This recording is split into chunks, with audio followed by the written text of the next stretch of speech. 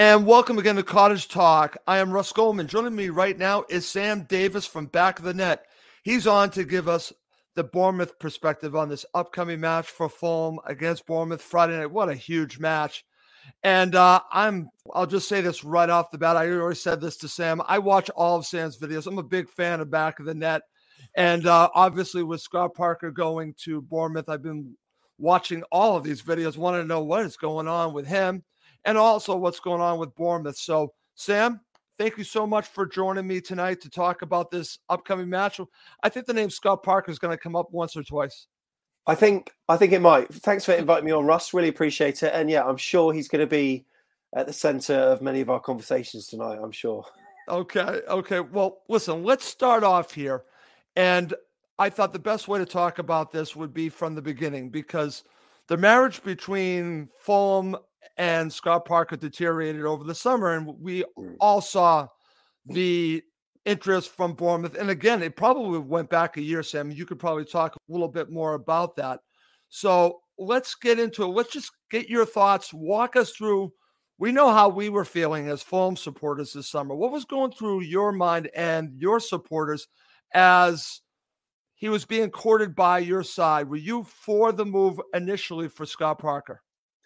Well, it's interesting because some of the things that I have heard indicated that a number of the key personnel at AFC Bournemouth in the boardroom were looking at Scott Parker a lot earlier than when he actually arrived. I think they were looking at that playoff final that you had against Brentford. And had you lost that, then that might have been the time where we might have been, maybe having a quiet word in his ear. But as it was, you got promoted. Therefore, what's the likeliness of him wanting to join a championship club when you're Premier League? Probably slim to none. So I know that certain people at the club, like Richard Hughes, have got a lot of good things to say about him. And obviously, at the end of the day, they did manage to get their man. And I think he's been a person that they've been after for quite a while. There were a number of names that were mentioned, but Scott Parker, to me, seemed like a fairly good fit. And I think AFC Bournemouth fans, we were wooed by a number of different names. Look, when Eddie Howe left, the job went to his right-hand man, Jason Tindall, which he didn't really have the experience, barring being Eddie's number two for a long time. But okay, he got the job. But then there were 4 losses in a row where we had a squad that was capable of more than the playoffs, and he lost his job and Jonathan Woodgate took over. Now, in that time, just before Jonathan Woodgate took over, we had a number of huge names being mentioned. Thierry Henry, Frank Lampard, and so many. So we're all thinking up there. And we all knew that Jonathan Woodgate's contract would have been short term. It was for 15 games. It was till the end of the season. So at that point, we were all looking towards who's it going to be next. So when Scott Parker's name was mentioned, I must admit there was a mixture of feelings. A lot of people wanting a bigger name, but for a club the size of us, I mean, can we really get that? Probably not. But from my perspective, I thought it was a very, very sensible move, I've got to say. Okay, and you and I were already talking about this off air, and I've told you I'm a huge fan of Eddie Howe. So let's just talk a little bit about this, because this will help us really talk about Parker. And obviously we're going to talk about Bournemouth in general, but I want to get your sense for, you talked about who took over after Eddie Howe. I'm also still don't know why Bournemouth got rid of Eddie Howe. So talk a little bit about Eddie Howe, because I actually wanted Eddie Howe at Fulham. I'm going to tell you that right off the bat. I wanted Eddie Howe. I thought he was a perfect fit. You and I talked about this off air as well, that you thought he would be a good fit for us. But I want to get your thoughts of Eddie Howe, talk a little bit about him, but also the differences between him and then, of course, Scott Parker now. One day I think it's going to make an amazing book, because we'd love to know the truth of exactly why Eddie Howe left the club. And I think it was not a case of the board wanting to necessarily let him go, because at one point it looked like he was going to be staying with us. And I think had he stayed, that would have given us the best chance to get out of the Championship back into the Premier League. Totally agree. But as it was, I think he probably didn't perhaps get the assurances he needed from the board in terms of the money that he was going to get. We obviously had some parachute payments that were coming our way, but the owner of our club is about 150, 160 million pounds into the club. And it was likely that we were going to lose a number of our, huge players, which we ended up losing, Nathan Ake, Aaron Ramsdale, Callum Wilson, and a number of others. And we were only going to be signing players either on frees or loans or very low monetary values. And in the background, we had a training project, a training ground project as well, which Eddie Howe was fully committed to. He's all about the long term in football, and right. He wanted to improve our facilities, our training, facilities that we've got. And unfortunately, I don't think the board could say yes to that, because obviously we weren't to know that we could bounce back, and we didn't at the first time of asking. And it's probably one of the things that he had a few concerns over, and possibly the monies that he wouldn't have had to spend as well. So I think it turned out to be a mutual thing. And in the end, judging by the fact we hired his number two, who I assume would have been on considerably less money than him, it was probably a financial reason more than anything. Okay. So let's push forward now and look at, like you talked about, Woodgate contract running out, and then they go to Parker. And where do you see, and again, what's interesting about Eddie Howe and what you built there, you built a program, is what we would say here. You built a program. So Parker comes in, and like you said, maybe he wasn't getting assurances that his program was going to the next level. Maybe that's what this is really about. So here's my question for you. Why do you think Parker came to you? Well, that's a really good question. And it's one that many people have been wondering about. I think that him and Richard Hughes, our director of football, have got a very good relationship from their sort of brief conversations that they've had. I think it sounds like, I don't know the intricacies of the relationship between Parker and the board at Fulham, but it didn't sound incredible. Indeed, the parting message, the parting message once he had left on the Fulham website when the statement was made, there were a few little sly remarks there that I thought, it's a little bit catty. I think he just wanted a clean start with a club that had a project in mind, a plan in mind. Now, bearing in mind that Eddie Howe was manager of the club, whereas Parker's head coach. So we've had a restructuring of like how things work. And I think we found that with Eddie Howe, he was so invested in so many different parts of the football club, like too many parts.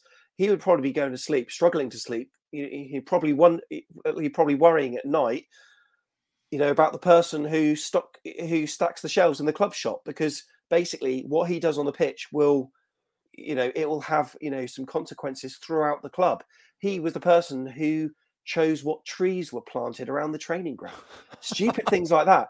I think they've changed things up so that Scott Parker is all about football. All about football. That's all he does. And he's not, going to get involved in the rest of the stuff. So, they wanted a man that was capable and had it on their CV that they have, he has got a team back to the Premier League, which he's done before, and someone that, wasn't adverse to a project, and someone that wasn't adverse to using youth, and maybe was quite adept with the loan market as well, because it's obvious we didn't have much money to spend. And, judging by the fact that some of our star players this season are from our academy, then that, it probably fitted Scott Parker well more than any other manager who'd be perhaps asking for a bit of money. That's very interesting you say that, because in the end with Fulham, it was all about, especially last season, loan players and not playing enough of the youth, because we've been talking about that. Why have not more of the youth players? Why at the very end of Parker's reign do we now see Fabio Carvalho, who has really come out as a huge talent, and there are other players as well. So that's an interesting question for us, because I hear what's going on with Bournemouth, but why did that not happen more with Fulham? It's fascinating. So I now want to ask you about this. And again, this isn't going to all be about Scott Parker, but we do have a good amount to get through on this. So this summer, and I'm going to be honest with you, Sam, I was pretty vocal about this as well, because I was to the point, listen, the marriage was bad. I didn't like the football in the end. At times, you probably heard this from Fulham supporters, that it was boring at times. It really was. It was boring at times. It was predictable. It was what we call Parker ball. So what did you make of the reaction coming from the Fulham supporters? Did you think that we were just hurt by Parker leaving, or did you understand that maybe there was something else to what was going on, that it wasn't just about the marriage? It might have also had to do with the results and also the style of play. I think it was a concoction of feelings by Fulham fans. Probably, firstly, bewilderment at the fact that he's left Fulham, a relatively big club, to go to Bournemouth, Yep. which must be like, why has he done that? But on the other hand, you've witnessed watching some games where you're not exactly enamored with the football that you're watching. Therefore, in some ways, you're probably thinking, well, I'm glad he's gone. I think it almost feels like the sort of chapter, the story hadn't quite like finished before he left, and I don't know, it felt to me like there needed to be some closure, or from some kind of Fulham fans, in terms of he went so quickly. The writing was on the wall, but Yes. it I don't know, it just didn't feel. It's really hard to explain. Like I must admit, it is really hard to explain, and the fact that it is Bournemouth. Like what a weird move. I saw a lot of Fulham fans online saying about Parker Ball and stuff. And I've obviously seen a lot of Fulham when they were in the Championship, when they got promoted. And some of the football that you were playing then was very good. But in the Premier League, the resistance to not use Mitrovic, the style of football wasn't particularly great. I thought the writing was on the wall at a very early stage for you. It seemed to me like he's a brilliant Championship manager, yet he's not really proved himself in the Premier League, and that's always been my concern. I think Okay. the football that we've witnessed early on, it's been all right. It's been pretty good in parts. We've seen a solidity in terms of our defence. Our attacking's not necessarily the gung ho style that Eddie Howe had. His style was, well, if you score, we'll score more. When Scott Parker's 2-0 up, it's almost like he puts the handbrake on. We're not used to that. We would rather score 3, 4, and 5 like we did under Eddie. But I don't know why that is. Now you're seeing what we saw, Sam. I'm sorry to break in. This was some of the situations we saw under Fulham. When they would get the lead, as you said, the handbrake would be on. You would be seeing defenders coming off the bench, and it would basically be holding on for dear life. And we saw a lot of that, even in the Championship. I know in the Premier League a little bit, but we saw a lot of that in the Championship. They get up a goal, it's late in the match, and he's bringing on defenders for like the last 20 minutes. And it was always like, we're going to soak up the pressure. And I'm going to tell you, it was hard at times to be a supporter holding on like that. And I don't know how much of that is going on. I know that you have had that draw in the last match. And listen, I want to say this, and anyone that watches you, and you do a video no matter what happens. And I give you full credit. I do the same. There are some other podcasts out there from a Fulham rival that would not do a podcast for weeks after we beat them in the Championship final. I don't know. Maybe it was some team called Brentford. They would not do a video for the longest, or an audio. They did a podcast. You, my friend, right afterwards, you're posting stuff. Win, lose, or draw. And I respect that. I respect that a great deal. But I want to get your sense of this, because so you are seeing some of the things we saw at Fulham. Yeah, we are. And what's really frustrating, right, is that when you look at where we've dropped points and the teams we've dropped points against, we drew against Blackpool at home, newly promoted from League One. We drew against Hull away, newly promoted from League One. We drew against Peterborough away, 0-0, newly promoted from League One. Our first loss of the season was against Preston at home, who were 19th in the league. We've dropped points at a few places. Derby County, our first loss. I mean, obviously, they are bottom of the league, but they were probably newly galvanised after their most recent points deduction. We didn't deserve to win that though anyway, so fair play to them regardless. The Coventry one was an example of what you've just said. Yes, we had a man sent off, but we were 2-0 up, 20 minutes to go, on comes a defender, and you're just inviting pressure at that point. And when it went to 2-1 with I don't know how many minutes it was to go, it just seemed inevitable that at some point they would score, and it literally was the last kick of the game. And it was a sickener for us, but it was absolutely deserved, because what happened was we were, just pumping the balls out into channels, and there was no one there to pick it up. And Right. We almost needed to make the opposite of bringing on a defender. Actually, like bringing on a striker that could Exactly. That's actually what Silva has done. hold the ball up, Yeah. and just then we can all all move forward as a unit. But unfortunately, we had to soak up pressure, and then what happened? We conceded, and it's one of these things that we are lucky this season. We're lucky that Fulham and Bournemouth, they seem to, I think that Fulham are a level of, I think that you are the best team in the league. I think that Bournemouth are very good, but thankfully, so many other teams are so bad. And I agree, Sam. I totally agree. Sheffield United, I thought they'd be up there. West Brom aren't doing as well as they are. No. So if we do manage to get promoted this season, yes, it would be because of some of the things that Scott Parker's instilled, but it would also be because the quality of the Championship this season is actually not that good at all. Oh, it's down. There's no question about that, Sam. And I'm glad that you brought that up because we talk about that on Cottage Talk. This is such a great opportunity for Fulham because it's not a good championship division this year. It's just not. Let's be honest. It's a great opportunity for Bournemouth.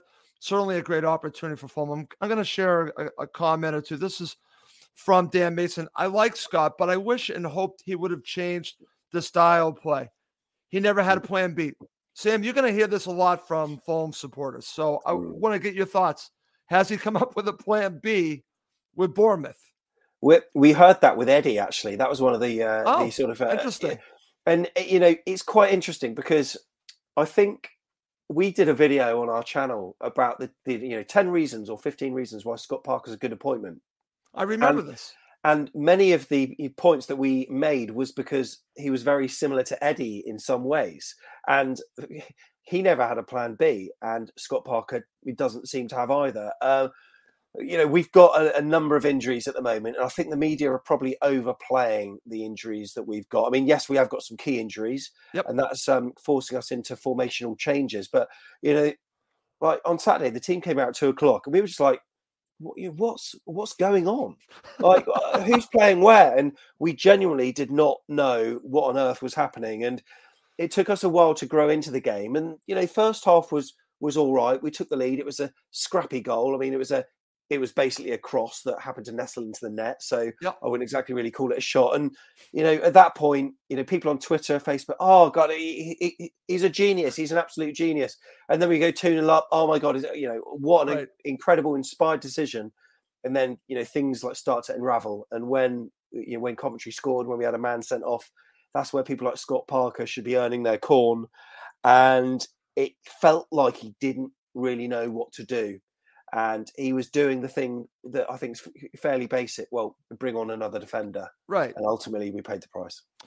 Right. And we saw that too many times, Sam. And again, it's not that they would lose the lead. It just was so nervy. I'm talking about 2 seasons ago in the championship. You said we played a good brand of football. Yeah. To be honest with you, I don't feel like we did. And I was hoping that he was actually going to be like Slavisa Jokanovic. I'm talking about Parker. And we learned very early on that no, he's actually playing the way he played as a player. That is his style of play. And I think it's still playing itself out, Sam. And listen, he's doing a very good job for you. I want to give him full credit. I want to give full credit to Bournemouth. But I think, I think you have the right manager. I think Fulham did too. So in the way, I think it all worked itself out for both sides. We're both at the top of the division, but I just find this situation interesting. It's a huge match. And I'm going to tell you this right off the bat. I think that the response he's going to get at Craven Cottage might not be, I'm just going to say might not be favorable, but we'll see. We'll see what happens. But it should be interesting. But let's just talk a little bit about it because we talked about the style of play. So for you, you thought it was going to be Eddie Howe's style of play. So you and I were talking about this off air, and one of the issues that we had with Fulham is that I don't think he took advantage of Mitrovic at all. And for whatever reason, I don't think Mitrovic was his cup of tea as a striker. I think Solanke is, but as you said yourself, it's not this gung-ho type of going forward, style of play. Fulham Mm. have that now under Silva. So how different was this for you when you really when you really got into the season? It's been great, but it sounds like you've been saying to yourself, this is not what you thought it was going to be. No, but there's a reason why we can probably accept it more than what we could usually, and that's because that we've had to use, because of the lack of money that we've had to buy new players, we've relied on loans and also the youth as well. So we've had the introduction of a number of young players that haven't really been blooded before, by the way of Mark Travers in goal, Jordan Zamora on the left side of defence, Jaden Anthony on the attacking left side, Gav Kilkenny, who's been playing as a defensive midfielder, Zeno Ibsen-Rossi, a centre-back that played for a number of games at the start of the season. So for that reason, I don't think we would have really been able to play in the same style as Eddie Howe. So it almost felt like a good thing to do, to play his style. And we just tried to make ourselves really, solid as we can at the back, and then try to nip forward and score when we can, but then sit back. So at that point in time, it was okay to accept it. But then when the players started coming back that we knew, should be contributing to a better brand of football, we never really got it, but we got the wins. Right. So who were we to complain? We were grinding out wins against teams like Birmingham City. It was an awful first half, one of the worst halves I've seen in ages. And on about 65 minutes, I thought, oh my goodness, this is going to be such a boring 0-0. What a horrible trip. But then we scored a set-piece goal, and then we scored again later on, and everyone's happy. And then we win again, and then we win again, and then we win again. And even though it's not brilliant, you're sort of thinking, well, it's okay then. But we were always very close to conceding. Yep. We were riding our luck. It felt quite it's living on the edge. Yeah, it was and I was sort of thinking, okay, well, we're doing that almost too often for this to be coincidental now. Maybe we are playing the right way. Maybe, but then recently, things have started to unravel, and we have seen these little kind of moments, like for instance that cross-come shot in the 95th minute from Coventry. I've never seen anything quite like that. I was shocked by that. That goes in. That wasn't a shot. I don't think that was. No, it wasn't at all. It was a blustery day down at Dean Court, and it nestled in the net. And those are the little things that kind of went for us. Yeah, early in the season, and now they're not. And it seems to be sort of evening itself out now. So this match on Friday, I think, is going to be a really interesting one. And unfortunately, I would love to see like Cherries absolutely go at the Cottagers, but I don't think we will. And I think we'll see a repeat of how we started the Coventry game with basically a back five, right? Which is not what I want to be seeing. But that's how I think it's going to be. And for the neutral, they obviously want to see a really pulsating match end to end. I'm not sure it's going to be that. You could be right, and I think Bournemouth are going to approach it that way. I think you're right about that. So I don't see this as a match where you're going to see both teams going back and forth at each other. I think Fulham are going to attempt to do that, but I don't see that in what Bournemouth is going to do, based on the style of play, but also based on the injuries and the way that you probably will have to set up. So quickly, just get your thoughts on Fulham, and again, you already talked about what you saw last season, what you saw in the championship 2 seasons ago.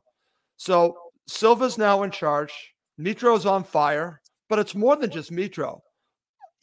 Again, Fulham are gung-ho. I'm not saying that it's what it was with Eddie Howe, but it's going forward as quickly as possible and get crosses in the box to Mitro. So what are your thoughts on Fulham?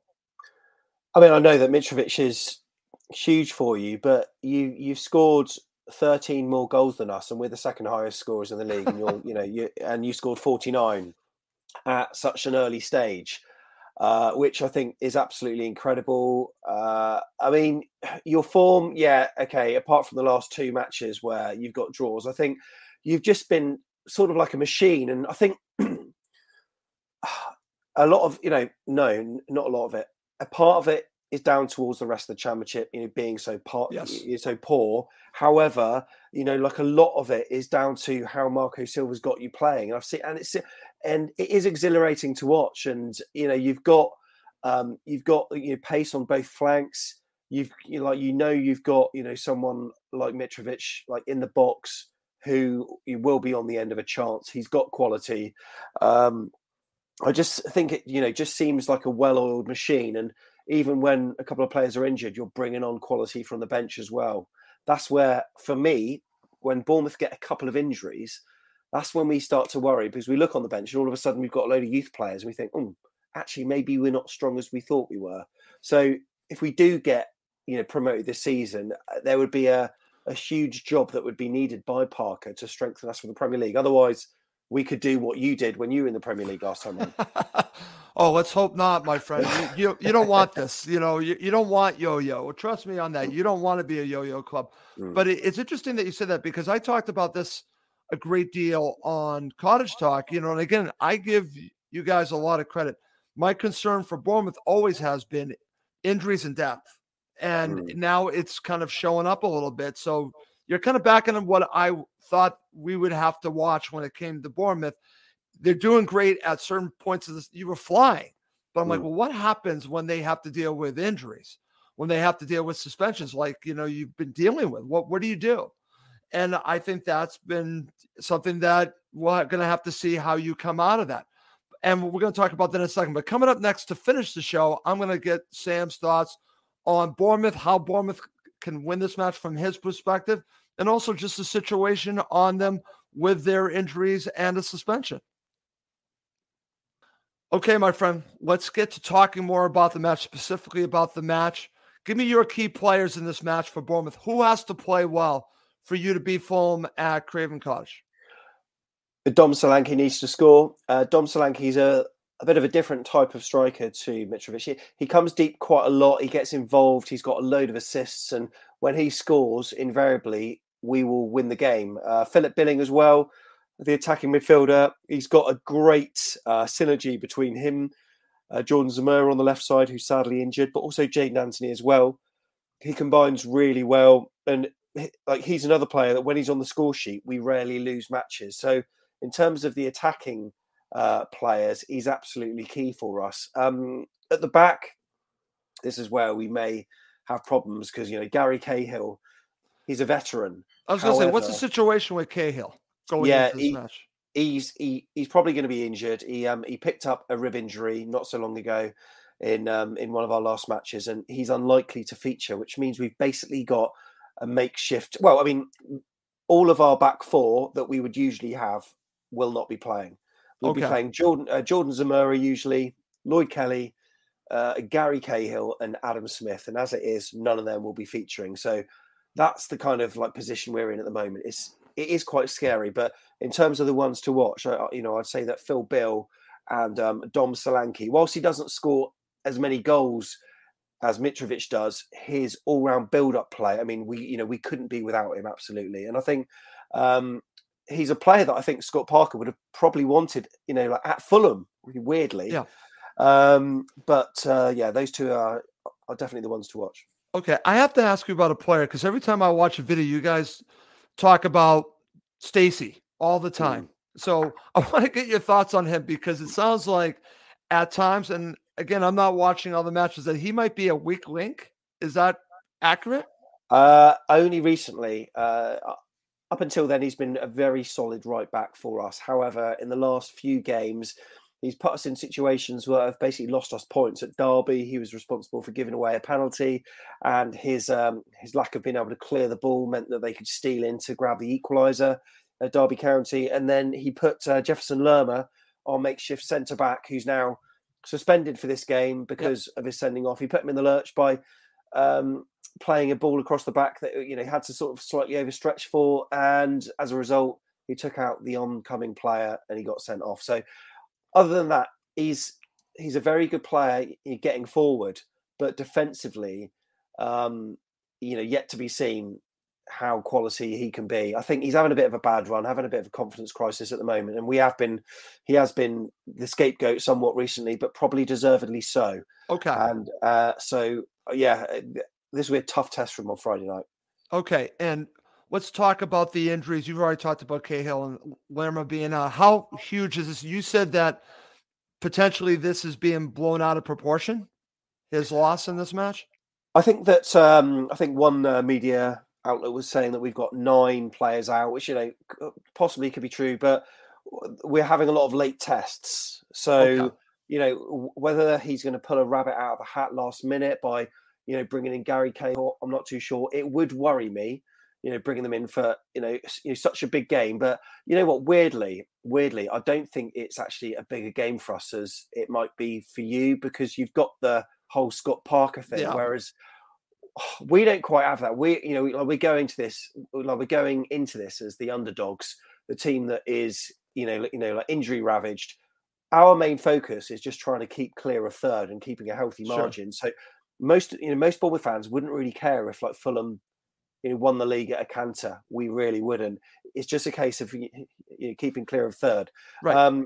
We'd be happy to come away with a point if we could. Okay, excellent. And I can't speak for all Fulham supporters. I can tell you for me, it is a little personal because it ended badly. And I'll just say that. And Parker coming back is a big deal for us. And then, like you said, it might be much bigger for us than it is for you. Understandably so. Okay, let's get to it, my friend, to end the show. How does Bournemouth win this match? You're going to Craven Cottage Friday night. How does Scott Parker pull this off and you guys beat Fulham? Obviously, you're capable. You have several players, you've already mentioned them, that could hurt Fulham. So how do you win this match? I think it's got to be some kind of set piece or some kind of counter attack. I think that's how we'll probably aim to play. We'll probably aim to soak up as much as we can, which is a dangerous tactic because if you concede, then you have to play to get a result. And I think the more the match that goes on. I mean, if Fulham score early first, that will dictate, and that will be a different game that we're watching. But if Fulham don't score for quite a while, then we'll probably just be happy to settle into it. I think that it's going to be like a counter-attack or a set piece, and at 1-0, that's where we'll just sit back and just invite it on. So we'll have a lovely last, I don't know, like 60 minutes of the game being on the edge of our seat thinking, oh my God, they're going to score at some point. They're going to score. Can we? That's the only way I can see it at the moment. It's okay. I don't want to call it a smash and grab, but that's probably how we're going to win it if we do. Okay, excellent. All right. Now this could be difficult for you, Sam. Predict your starting 11. Oh, this is really difficult. Okay, so in goal, Mark Travers. Very difficult because I'm trying to think of the formations. He could play three centre backs, but I doubt he would. So okay, here we go then. So I'm going to say Mark Travers in goal, Leif Davis left back. 2 centre backs will be Chris Mepham and Steve Cook. Right back Jack Stacey. We'll also so in midfield we'll have Jayden Anthony, Lewis Cook, Gav Kilkenny, Philip Billing. We'll have Ryan Christie and also Dom Solanke as well. He may switch it whereby we'll have like 5 at the backs and have the wing backs, in which case it'll probably be the same group of players that I mentioned, but slightly altered. But that's what I'll be going for, and I'm just hoping players like Ryan Christie, who's done so well for us, but yet he's a very good player, by the way. Really good, and yet to score for us, but he's due a goal, so this would certainly be the match for us. If he's going to pop up, we'll be happy. Okay, excellent. All right, give me your prediction, my friend, and then I'm just going to share some comments from the Fulham supporters. Right, okay. If I was to do a head v heart, I mean, my head's going 2-1 Fulham. My heart, though, which I stand by, so this is going to be my ultimate prediction: 1-1. 1-1. Okay, which is understandable, my friend. Okay, just going to share a couple comments. We are going to have another episode. I am planning another episode where we're going to preview it from a Fulham perspective. This is strictly from a Bournemouth perspective, and major thank you to Sam for joining me tonight so we could really get his thoughts on everything Bournemouth. I'm just going to share this game is not going to be great. This goes to what you were saying, Sam. Early goal, then game on. Otherwise, it's down to the defense of both teams. And I think Steve, he's my friend in Spain. I think he is right. I think he is definitely right. All right, Sam, listen, I just cannot say enough. Thank you for joining me tonight. I hope you enjoyed speaking to me about this upcoming match. Absolutely. No, thank you very much for inviting me on. Really appreciate it. Okay. Please tell everyone. And like I said, I am a huge fan of Back of the Net. I get all the alerts of all of your videos, so I'm watching all of them. I would highly recommend watching Back in the Net. Please tell everyone a little bit about Back in the Net. We haven't really talked about it. I want to know a little bit more. I want to know the history of Back in the Net, and then we'll wrap this up. Yeah, so Back in the Net started as a podcast in 2016. Back in the Net is part of a chant that Bournemouth sing whenever Bournemouth get a corner. So Bournemouth as a club, we were called Bournemouth and Boscombe Athletic up until like 1970. And whenever we get a corner, it's Boscombe. And then everyone sings, the title of the podcast, right. Back of the Net. And yeah, we sing that song every time because it sort of kind of pulls the goal. We think it's a very it kind of like sucks the ball into the back of the net. Sort of anytime we sing that. And we started a podcast in 2016, I think, and that went sort of really well because we didn't really have any podcasts at the time. And then a few seasons ago, we thought, should we just bring this onto YouTube? And we did. And it's worked really well, actually. Yeah. And because Bournemouth, let's face it, it's a small club and we have no YouTube channels at the moment. So that's where we come along. And we've decided to, fill the gap by doing just the usual things that most fan channels do, like fan chats after each and every game. Right. Vlogs of the game, so match day vlogs, and for a real sort of honest and raw perspective. We'll have a second look review show, which talks about the match in a bit of depth, preview shows, interviews with former players, that kind of stuff as well. So we've been going for three or so years on YouTube, and it's been it's been a really good experience. Oh, that's great. And like I said, I can't say enough good things about Back of the Net. And I was just mentioning to Sam off air that I watched one of the latest videos, and I want to go to that cafe. If I ever go to England, I'll go to that cafe. I actually really enjoyed your view of when you basically your vlog of going to the match, the build up beforehand and then actually there. I think it's so well done. And it really gives me, a feel for what it must be like to be a Bournemouth supporter. So I thank you, my friend, for doing what you do for Bournemouth. You do a great job, and there are other great shows as well, but Back of the Net, top notch. So I just wanted to end by saying that. Thank you very much. Really appreciate it. Okay. Well, listen, that's going to do it for this episode of Cottage Talk. Like I said, we're hoping to have another episode where we'll look at it a little bit differently from a phone perspective. But we're going to wrap this up. For Sam from Back of the Net, I'm Russ Coleman. Thank you as always for watching and listening to Cottage Talk.